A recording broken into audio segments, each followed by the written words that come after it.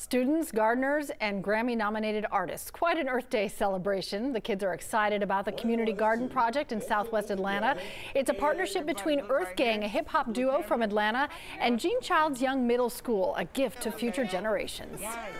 It's going to help develop those talents, those skill sets for our students to, one, learn about nutrition, how to grow your own food, and they can take that back to their families. I know growing up it was kind of hard finding the right food sources and things like that, so to be able to see how it happens and to be in control of that is something that I appreciate and definitely want to bring forward and just say thank you to the community.